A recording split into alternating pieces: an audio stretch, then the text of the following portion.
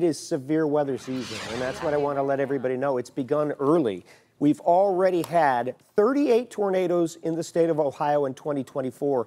That leads the nation for number of tornadoes so far in 2024 as of April 15th. So tornado season's already begun. Severe weather season is here. If you don't have a plan, you really need to get one.